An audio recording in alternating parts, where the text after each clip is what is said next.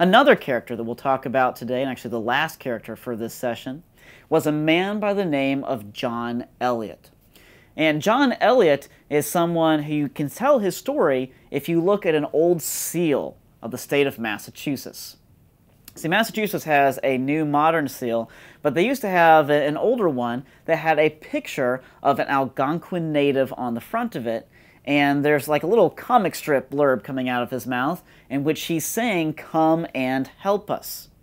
In other words, the Algonquins were highly interested in these Puritans. They were the newcomers, and they wanted to know, are these people like the Spanish? Can we trust them or not? And the Puritans typically had very good relationships with the natives. They typically paid for their land. They typically worked out working relationships with them and lived alongside of them. And John Eliot was one of those leaders in that area. Eliot, who himself was a pastor, a little town called Roxbury, was someone who became what was known as the apostle to the Indians. And specifically, in order to reach the Algonquins, he learned their language. He learned to speak Algonquin, and he even translated the Bible into their language so they could actually speak it themselves. He then went on a 70-mile circuit. That means that once or twice a month, or even sometimes more than that, he would travel 70 miles on horseback, going to all of these Algonquin villages, many of which he actually helped to found. These villages became known as praying towns, not just because they were places where there was eventually a church or some type of worship service, but because these were places where the Algonquins actually practiced things like settlement. They actually built real villages that were kind of modeled after the Puritan villages. Places where there was farming, places where there were schools, places where there was weaving and actually producing of goods, and places where there was real tight-knit community.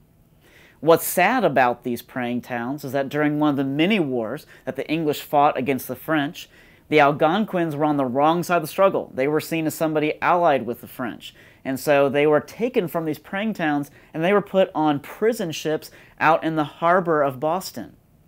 Now Eliot, who didn't just say, "That's awful, that's bad," didn't just stop there. Eliot actually became essentially a prisoner with them.